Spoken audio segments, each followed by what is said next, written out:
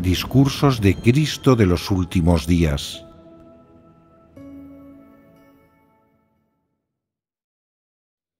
Charla sobre el himno, por amor.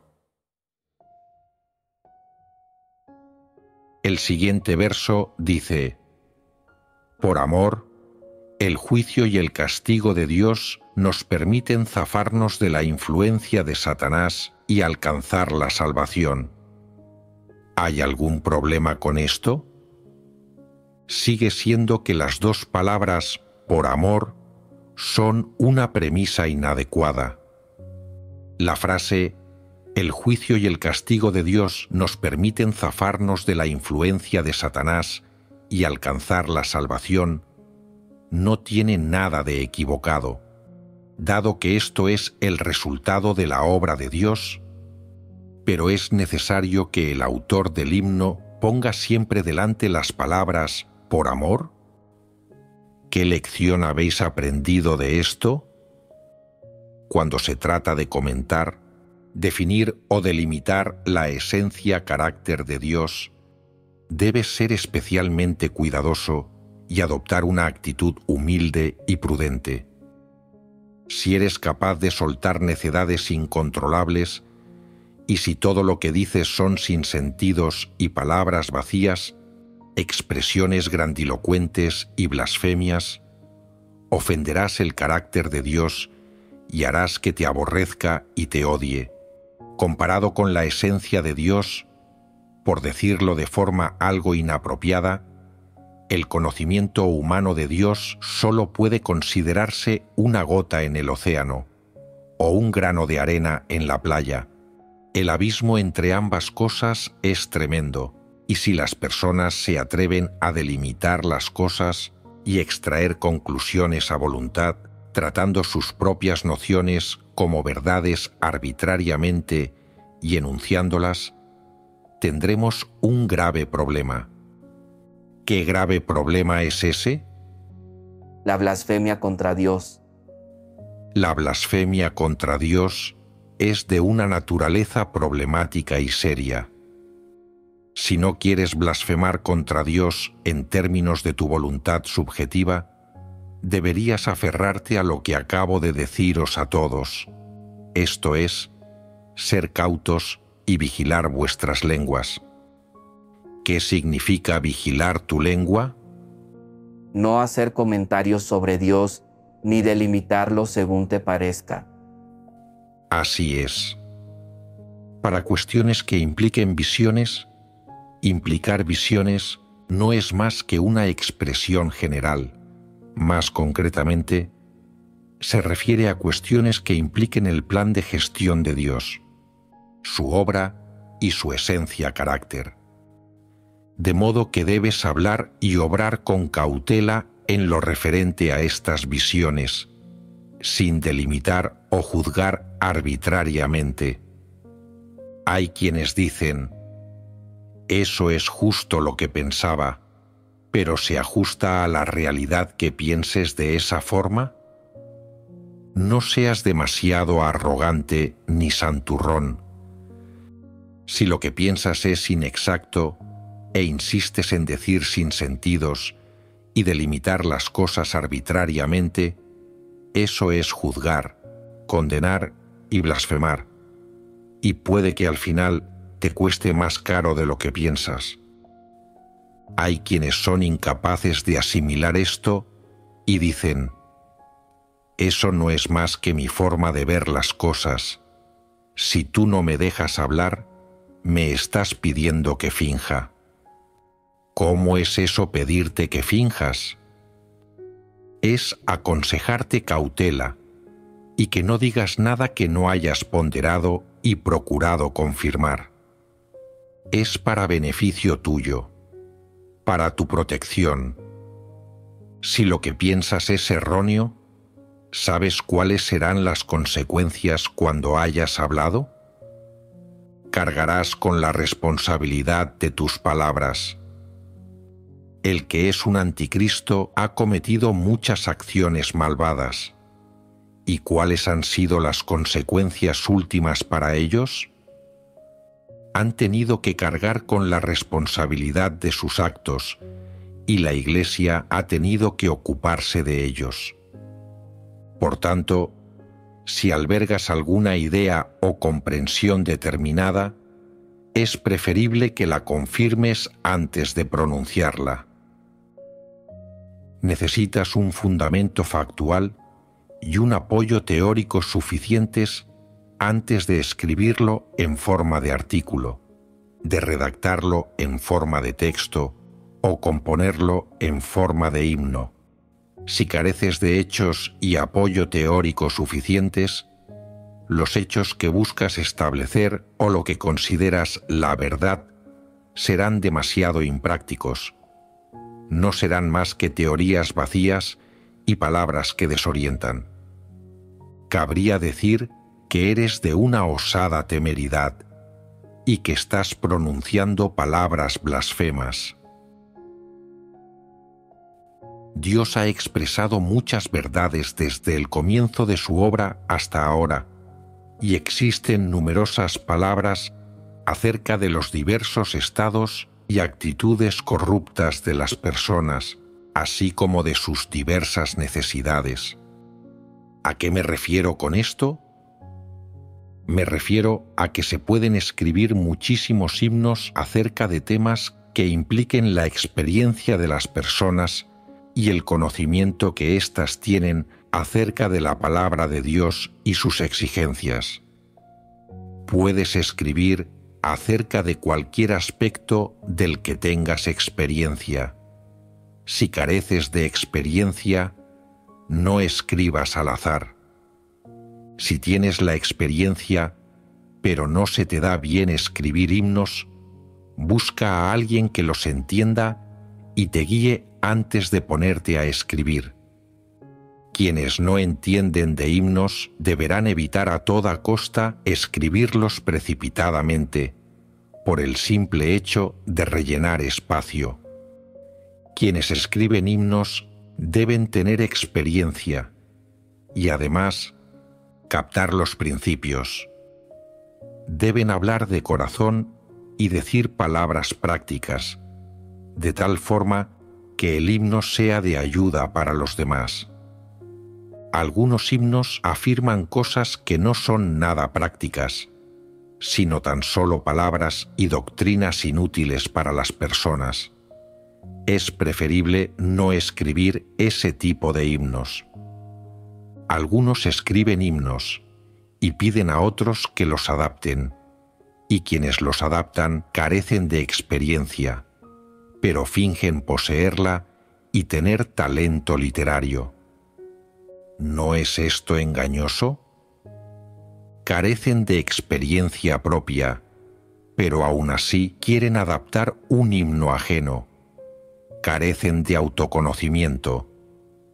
Por tanto, quienes carecen de experiencia o de un conocimiento verdadero deben abstenerse de escribir himnos nunca. Por un lado, no ayudarán a nadie en absoluto, y por otro, estarán quedando en ridículo. Cantar himnos es, en parte, adorar a Dios, y en parte, entregarse a una devoción espiritual y a la introspección, de tal forma que uno se beneficie de ello. La clave para saber si un himno es valioso reside en si la letra es beneficiosa y hace bien a las personas.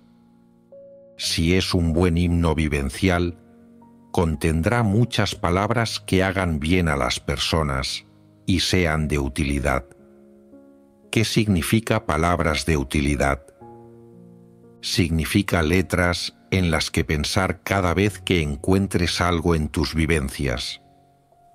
Estas palabras pueden orientarte y ofrecerte una senda para tu práctica. Pueden ofrecerte cierta ayuda, inspiración y guía, o pueden aportarte algo de luz. De modo que esas palabras que provienen de experiencias prácticas pueden indicarte la postura que debes mantener, la actitud que debes adoptar el punto de vista que debes abrazar, la fe que debes albergar y la senda que debes practicar. O a partir de esas palabras puedes reconocer ciertos aspectos de tus propios sesgos, de tu propio estado corrupto, tu revelación de corrupción, o bien tus pensamientos e ideas. Todas esas cosas son de ayuda para la gente. ¿Por qué son de ayuda? Porque se ajustan a la verdad y constituyen las experiencias y comprensiones de las personas. Si las letras contienen cuestiones verdaderamente prácticas que pueden beneficiar tu experiencia vital, ayudándote, guiándote, iluminándote o advirtiéndote en lo que respecta a solventar tu carácter corrupto, entonces son palabras valiosas y prácticas. Aunque algunas letras sean modestas, son prácticas. Puede que algunas letras no estén expresadas con mucha elegancia, que no parezcan poesía ni prosa y que sean coloquiales y emocionales, pero si esas palabras expresan un entendimiento de la verdad y si transmiten una experiencia genuina de ella, entonces te están edificando. Son prácticas y son valiosas. La mayor dificultad a la que os enfrentáis ahora todos vosotros es que no tenéis discernimiento. Sois incapaces de percibir si las letras son palabras vacías o palabras y doctrinas. Os dan igual las palabras que se canten. No os preguntáis si las letras son prácticas, si contienen la luz de la verdad, si hacen algún bien a la gente, ni si os ofrecen algún beneficio. No se os pasa ninguna de estas consideraciones por la cabeza. Y aún así, piensas que los himnos son agradables y bellos tras haberlos cantado, pero desconoces la clase de efecto que han tenido sobre ti. ¿No es eso propio de una persona sin discernimiento?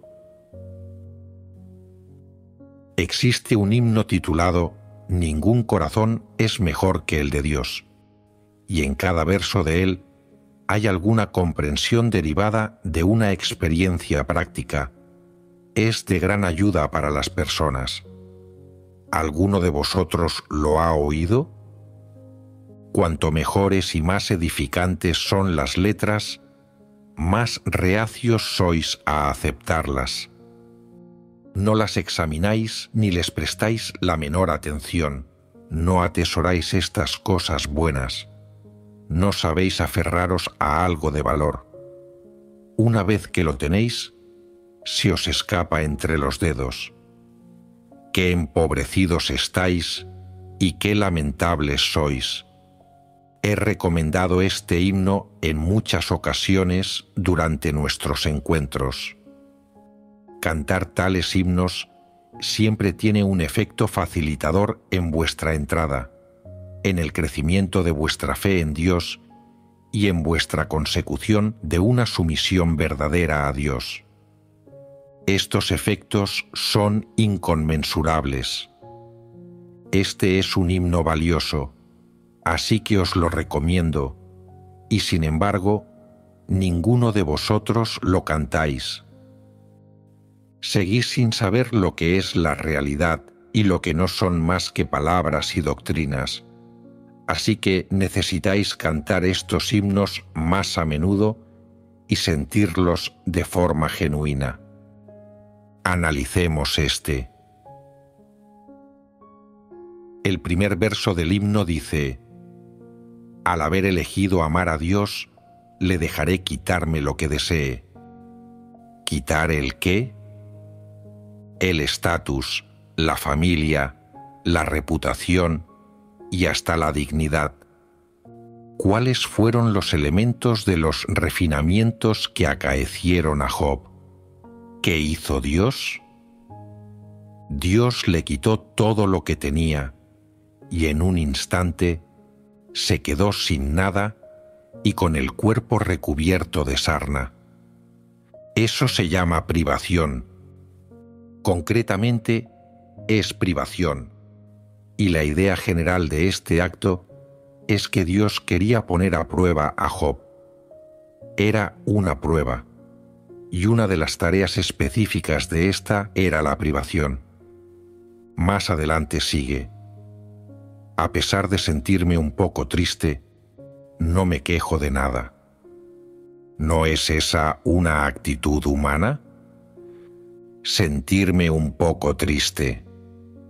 A vuestro modo de ver, ¿resulta difícil para las personas que Dios les quite algo? Les resulta difícil. Se sienten dolidos, entristecidos, impotentes y desanimados. Sienten ganas de llorar, de tener una rabieta y de rebelarse. Este sufrimiento tiene muchos matices. Entonces, ¿esta afirmación es realista? No me quejo de nada. ¿Está libre el hombre de cualquier queja? Es imposible, pero se debe luchar por ascender de esta forma. Hace falta experimentarlo y adoptar ese tipo de actitud. ¿Contienen estas palabras una guía positiva para la gente? No me quejo de nada. La gente no debería tener quejas. Uno no debe quejarse. Si las personas tienen quejas, deberían conocerse a sí mismas y no quejarse de Dios. Deberían someterse. Así es la actitud del hombre sometido a Dios. Las personas no deberían quejarse. Quejarse es una especie de rebelión contra la obra y las pruebas de Dios. No es una sumisión genuina. El siguiente verso dice: con un carácter corrupto, el hombre merece juicio y castigo. ¿No es esto un hecho? Es un hecho que las personas tienen actitudes corruptas, pero si no reconocen este hecho, ¿podrán manifestar esta afirmación? Si las personas no lo reconocen, no lo admitirán. Si no lo admiten, no harán semejantes afirmaciones. De modo que este verso se deriva de la experiencia real de las personas. La frase «el hombre merece juicio y castigo» parece de lo más sencilla, pero ¿cuál es su significado implícito? Es que las personas tienen actitudes corruptas, que se rebelan contra Dios y se resisten a Él, y que merecen juicio y castigo. Al margen del sufrimiento que conlleve, será merecido. Todo lo que Dios hace está bien. ¿Son realistas estas palabras? Este es un reconocimiento enteramente subjetivo de poseer actitudes corruptas y una aceptación sin reparos del juicio y castigo, reconociendo que el juicio y castigo de Dios son la salvación para las personas y que Dios debe actuar de esta forma. Esta es una actitud de sumisión ante el método con el que Dios obra en el juicio y castigo. ¿Deben mostrar las personas esta clase de actitud? Deben hacerlo, en efecto. Así que, tras cantar este himno, ¿es beneficioso para las personas? ¿Qué beneficios reporta? Si no cantas estas palabras, no conocerás este hecho, no sabrás la clase de punto de vista que debes mantener, cómo debes someterte o qué clase de actitud debes adoptar para someterte y aceptar el juicio y castigo de Dios. No obstante, si cantas este himno y ponderas su letra, verás lo extremadamente buena que es correcta, que puedes decirle amén y reconocer que proviene de la experiencia. ¿Parecen palabras elevadas? No. Sin embargo, te ofrecen una guía positiva y te proporcionan una senda activa y positiva. Cuando descubras que tienes un carácter corrupto y que Dios te juzga y te castiga, esa letra te dará la perspectiva adecuada y una senda para la práctica. Antes de nada, debes reconocer que cuando alguien tiene actitudes corruptas, debe aceptar el juicio y castigo de Dios. No hay nada que decir. No discutas a Dios. Ya puedas entender su voluntad o no, primero debes someterte. ¿Quién te llevó a tener un carácter corrupto? ¿Quién te hizo resistirte a Dios? Mereces ser juzgado y castigado. ¿De dónde procede esta sumisión? ¿No es esta una senda práctica? Es la senda de la práctica. ¿Cómo se sentirá uno tras cantar esta letra? ¿No es muy práctica? No es trascendental ni muy elevada, sino más bien común, pero transmite algo que es un hecho, y al mismo tiempo proporciona una senda para la práctica a todo el que lo cante. Puede que no esté escrita con la mayor belleza, pero es práctica. El siguiente verso dice: La palabra de Dios es la verdad. No debo malinterpretar su voluntad. ¿Es correcta tal afirmación? ¿Qué tiene de correcto? Hay quienes afirman que la palabra de Dios es la verdad. ¿No es eso algo obvio? ¿No es eso doctrina? Este verso es el cimiento para el siguiente. No debo malinterpretar su voluntad. ¿De dónde sale esta frase? ¿Qué tipo de ánimo y estado la engendraron? Dado que sostienes que la palabra de Dios es la verdad, no debes malinterpretar su voluntad. ¿Qué debes hacer entonces si se produce un malentendido? Deja de lado tu propia voluntad de inmediato y busca la verdad. En términos doctrinales, si sabes que las palabras de Dios son la verdad y a pesar de eso malinterpretas la voluntad de Dios, ¿cuál es el error? Es no aceptar la verdad. Eso es correcto. Las personas, pues, deben ser sumisas y no malinterpretar la voluntad de Dios. Dado que sostienes que la palabra de Dios es la verdad, esta es una teoría que entiendes, ¿por qué malinterpretas el sentir de Dios cuando te acaecen acontecimientos reales? Esto demuestra que no has aceptado realmente el hecho de que la palabra de Dios es la verdad. ¿No te ofrece este verso una pista entonces? ¿Qué es lo que te sugiere? Debes creer que la palabra de Dios es correcta, que es la verdad. Dado que sostienes que la palabra de Dios es la verdad, no estimes tu propia voluntad como la verdad o como lo objetivo cuando te acaezcan acontecimientos.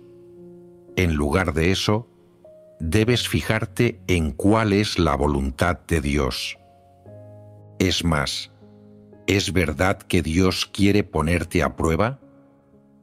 Si sostienes que eso es la verdad, ¿puedes malinterpretar la voluntad de Dios?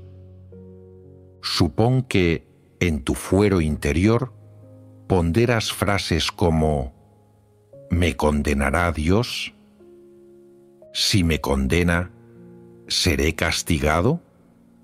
¿Es que causo desagrado a Dios y Él me destruirá? ¿No son todo esto malinterpretaciones? todo ello son malinterpretaciones. Entonces, esta frase de «la palabra de Dios es la verdad», no debo malinterpretar su voluntad. ¿No os lleva a todos a comprender algo? ¿No es que debes escapar de tus malinterpretaciones y aceptar las pruebas que Dios te pone, su juicio y su castigo? ¿En qué se basa la aceptación?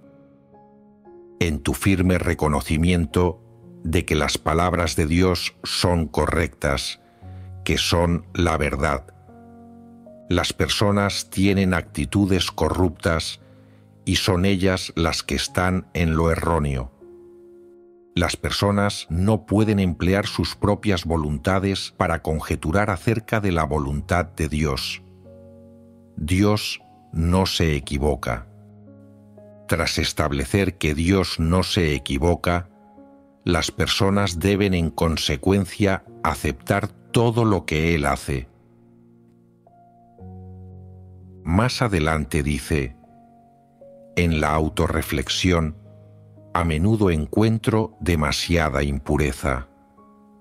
¿Cómo se identifica esta impureza a través de la autorreflexión? Cuando las personas revelan su corrupción. Se identifica cuando las personas revelan la corrupción propia. Ese es un aspecto de ello. Cuando Dios pone a prueba a las personas, cuando las circunstancias que dispone para las personas no son del agrado de éstas, las personas suelen preguntarse: ¿es que Dios ya no me ama? ¿No es Dios recto? No es recto al hacer esto. Sus actos no son conformes a la verdad y no está siendo considerado con las dificultades de las personas. Las personas siempre están conspirando contra Dios, dando rienda suelta a toda clase de actitudes, pensamientos, ideas, perspectivas y suspicacias de índole corrupta con respecto a Él. ¿No son esto impurezas? Por supuesto, esto también es indicativo de la corrupción de las personas. En el siguiente verso: si no me esfuerzo todo lo posible, será difícil perfeccionarme. Vemos los pensamientos del autor del himno, que ha reconocido por medio de la reflexión. No haces una autorreflexión acerca de tu propia impureza, siempre malinterpretando a Dios y solo reconociendo verbalmente que Él es la verdad, pero cuando te acaecen acontecimientos, insistes en aferrarte a tus propias ideas, rebelarte contra Dios, quejarte de Él, malinterpretarlo y negarte a aceptar su juicio y su castigo. Si no renuncias a estas cosas, será muy difícil perfeccionarte. Esto es, será imposible perfeccionarte y carecerás de esperanza alguna porque eres incapaz de aceptar la verdad. A tu modo de ver, ¿no tiene esta letra un aspecto práctico? Cada verso de este himno incorpora el lenguaje y las descripciones de estados reales que emergen cuando las personas realmente experimentan situaciones. Observemos el siguiente verso. Aunque las dificultades de hoy son muchas, es un honor disfrutar del amor de Dios. Aquí las dificultades están relacionadas con el amor de Dios y el honor. ¿No nace esto de la experiencia real? ¿No es un tipo de fe verdadera y una actitud que procede de las acciones y experiencias reales de uno mismo? Estas palabras no salen de la nada, sino que nacen en el marco de un estado de ánimo, un entorno, un acontecimiento. ¿Qué piensas de esta actitud? Las personas atraviesan muchas penurias que pueden ocasionar una pérdida de integridad y dignidad, lo que las priva de su estatus y sus intereses, entre otras dificultades, infligiéndoles un gran sufrimiento. Sin embargo, al haber llegado tan lejos, desarrollan una fe en Dios y un conocimiento de Él verdaderos. Sienten que todo esto es disfrutar del amor de Dios, que es un favor especial de Dios y no un deseo suyo de ponerles las cosas difíciles. Consideran que es un honor y que Dios los está amando, motivo por el cual obra de esta forma, sometiéndolos a privaciones, poniéndolos a prueba, juzgándolos y castigándolos así. Esta es la mentalidad real y positiva que deberían tener las personas, cultivada a partir de un contexto de la vida real. ¿Qué clase de persona diría: aunque las dificultades de hoy son muchas, ¿es un honor disfrutar del amor de Dios? No la clase de persona que escribió el himno Por amor. Lo único que ésta podía hacer era proferir palabras vacías y confusas, frases altisonantes y consignas. Sería capaz de decir: aunque las dificultades de hoy son muchas, ¿es un honor disfrutar del amor de Dios? ¿Podría pronunciar tales palabras desde lo más hondo de su corazón? No. Lo único que decía eran palabras vacías e hiperbólicas que la gente quiere escuchar, y al final armó un himno y pensó que era una persona capaz e inteligente. En mi opinión, no hay una sola palabra en esa letra que valga para nada. Es todo un sinsentido. Es preciso desecharla y no se debería permitir a nadie cantar un himno semejante en el futuro. Si queréis cantar, es preferible que cantéis himnos como Ningún corazón es mejor que el de Dios, que contiene palabras genuinas y sinceras, palabras edificantes para las personas. El último verso de la primera estrofa dice: a través de las dificultades aprendo a someterme, lo que significa que son las dificultades las que enseñan a las personas a someterse. Y luego dice: ningún corazón es mejor que el de Dios. Este verso es verdaderamente relevante a efectos del tema. Esta es la comprensión y la experiencia finales obtenidas al pasar por todas estas cosas. Es decir, que la intención de Dios es salvar a las personas. Lo que se debe entender es que el sentir de Dios hacia las personas no podría ser mejor, y que todo lo que Él hace es beneficioso para ellas. Lo que Él hace no es molestar o afligir a las personas, sino purificarlas. Por eso el autor del himno puede decir con toda su alma que ningún corazón es mejor que el de Dios. Este es el lenguaje de la humanidad. Sin una cierta dosis de experiencia y comprensión de la obra de Dios y su forma de salvar a las personas y de estos detalles específicos, ¿podrá alguien pronunciar palabras como «ningún corazón es mejor que el de Dios»? No podrá hacerlo en modo alguno. Observad nuevamente esta frase: a través de las dificultades aprendo a someterme. ¿Contiene este verso un aspecto práctico? ¿No es acaso algo que se obtiene o cosecha tras entrar en la realidad verdad? ¿Qué son, entonces, las dificultades? ¿Significa carecer de comida o ropa suficientes? ¿O soportar las penurias del encarcelamiento? No alude al sufrimiento físico de esas maneras, sino que es una batalla que las personas experimentan en sus corazones con respecto a la verdad, la obra de Dios, la salvación de Dios y sus meticulosas intenciones. Tras experimentar esto, las personas sienten que han sufrido mucho en sus corazones en términos de su esperanza. Por fin, entienden la voluntad de Dios, saben que deben someterse a Él, aprenden a hacerlo y alcanzan una experiencia profunda de lo que Él hace, y sólo entonces pueden decir: ningún corazón es mejor que el de Dios. La mayoría de las personas son incapaces de pronunciar una frase semejante. Este himno me gusta este tipo de himno. Definitivamente os será de ayuda si lo cantáis a menudo.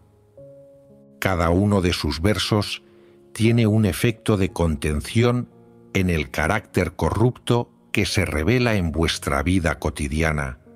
Es tanto una guía como una ayuda para vuestra experiencia práctica y vuestra entrada en la realidad verdad. Qué bien os vendría que leyeseis estas letras más a menudo cuando tengáis un momento. ¿Hay algún verso de este himno que no se pronuncie en un determinado estado o contexto? ¿Hay algún verso que no suponga entrar en algún aspecto de la verdad? Cada uno de sus versos lo hace. Ninguno contiene palabras vacías. Observad los últimos versos. Aunque elijo amar a Dios, mi amor se adultera con mis propias ideas. Elegir amar a Dios es una declaración amplia, general y teórica. Significa realmente aceptar la comisión de Dios, llevando a cabo el deber de uno y entregando su vida a Dios, lo que queda recogido en la frase amar a Dios. Las personas creen que siguen adulteradas con sus propias ideas. Sin conocerse a uno mismo y sin tener ninguna experiencia de la verdad, ¿quién puede pronunciar una frase semejante? Es claro que vosotros no podríais hacerlo, ya que carecéis de esa experiencia. Continuando, debo esforzarme para alcanzar un espíritu como el de Pedro.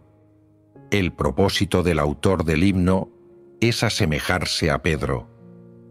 También vosotros os habéis fijado un listón y una meta, también queréis ser como Pedro. Así que, ¿cuál es vuestra senda? Tú también te tienes que esforzar. ¿Pero acaso puedes pronunciar la frase «Mi amor se adultera con mis propias ideas»? ¿Cómo alcanzarás un espíritu como el de Pedro si ni siquiera sabes lo que significa que tu amor esté adulterado por tus propias ideas? Esta frase tiene un aspecto práctico y se enriquece más aún a continuación. No importa cómo reciba Dios mi amor, mi único deseo es satisfacerlo.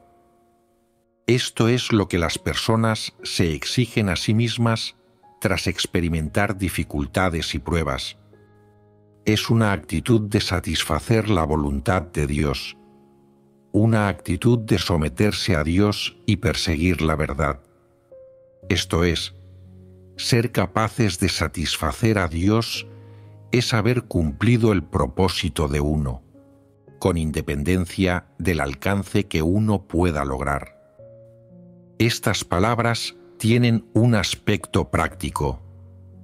¿Te sientes animado y motivado tras leerlas? Ofrecen un objetivo, un ímpetu y una dirección tras leerlas. A veces las personas creen que, independientemente de su forma de obrar, son incapaces de hacerlo bien y caen en la negatividad. Sin embargo, una vez leídas estas palabras y advirtiendo que Dios no pide mucho de las personas, piensan: lo único que tengo que hacer es satisfacer a Dios. No pido otra cosa. Tan solo busco renunciar a mis deseos y preferencias carnales y satisfacer a Dios. Basta con eso. Al final, todo se reduce a estas palabras: aunque las dificultades de hoy son muchas, es un honor disfrutar del amor de Dios. A través de las dificultades, aprendo a someterme. Ningún corazón es mejor que el de Dios. Estas palabras son de lo más prácticas. A fin de cuentas, el himno "Ningún corazón es mejor que el de Dios" habla de una experiencia genuina. Tras experimentar la obra de Dios, su castigo, su juicio y sus pruebas, las personas aprenden a someterse y llegan a entender la voluntad de Dios y a saber que no hay ningún corazón mejor que el suyo. Este es el aspecto hermoso de Dios, y es lo que experimentan las personas. También es lo que las personas deben conocer. Si componéis melodías con estas letras de experiencia y conocimiento prácticos y las cantáis a menudo, os harán mucho bien. En un sentido, cantar himnos de las palabras de Dios puede ayudar a las personas a entender mejor la verdad y a entrar en la realidad verdad más rápidamente. En otro, al cantar estos himnos vivenciales escritos por personas que tienen la realidad, vuestras experiencias y comprensión progresarán más rápidamente. Estas son ideas y comprensiones puestas por escrito tras atravesar algunas experiencias, y también incluyen la senda y la dirección de entrada que deben tener las personas. Las tenéis listas para vosotros y os serán de tremenda ayuda. ¿Por qué no componéis música para acompañar tales letras vivenciales? ¿Por qué siempre componéis música para letras vacías, imprácticas y banales? Os falta demasiado discernimiento. Desconocéis en qué consiste un buen himno. ¡Qué decepción sois! Estos himnos vivenciales hacen mucho bien. Cantar estas palabras prácticas de forma regular te las graba en el corazón, ayudando de forma significativa a tu entrada en la vida y transformación del carácter.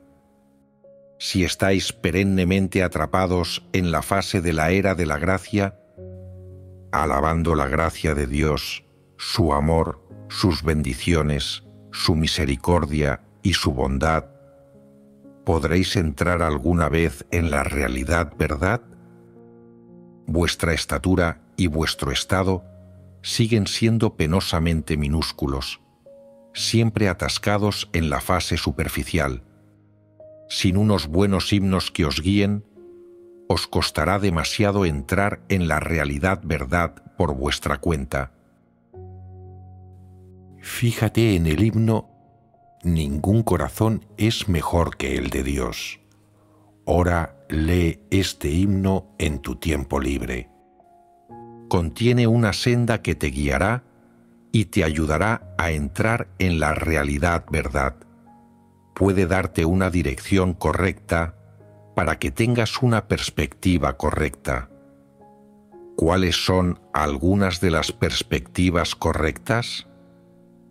Con un carácter corrupto, el hombre merece juicio y castigo. ¿No es esta la clase de perspectiva correcta y pura que deberían tener las personas? Además, ¿son correctas las palabras «La palabra de Dios es la verdad, no debo malinterpretar su voluntad»? Son correctas. Ciertamente, debes aceptarlas, debes conectar con ellas y experimentarlas. Y cuando empieces a afrontar los acontecimientos, habrá una senda que puedas transitar. Estas palabras se convertirán en una dirección para tus actos y tu comportamiento. Y luego está: si no me esfuerzo todo lo posible, será difícil perfeccionarme. Esto también representa una perspectiva correcta. ¿Y qué hay de, a través de las dificultades, aprendo a someterme?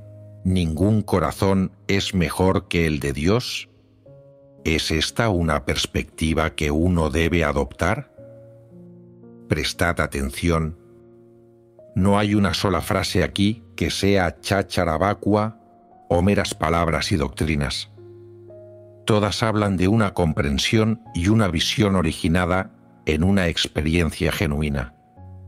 En comparación con el himno Por amor anteriormente tratado, ¿cuál consideráis que es práctico? Lo práctico debe preservarse, mientras que lo vacuo debe eliminarse y descartarse. No se debe promover. Hay quien dice: me he acostumbrado a cantar estos himnos. Han entrado en mi corazón y no puedo arreglármelas sin ellos. Si no puedes arreglártelas sin ellos, sigue cantándolos. Ya veré lo que has logrado cantándolos durante 20 años, y si puedes entrar en la realidad verdad. Si cantas el himno «Ningún corazón es mejor que el de Dios», cautivará tu corazón en cuanto lo hayas cantado 1 o 2 veces. Tras cantarlo durante 1 mes o 2, tu estado se habrá enmendado en cierta medida, y si de verdad aceptas sus palabras con todo tu corazón, tu estado interior cambiará y lo habrás enmendado por completo. Puedes cantar estos himnos de teorías vacuas y sin sentidos toda tu vida, pero no servirá de nada. Tal como lo hicieron quienes cantaban esos himnos vacíos y superficiales en la era de la gracia, y que cantaron durante toda la vida sin obtener la verdad, no es más que una pérdida de tiempo.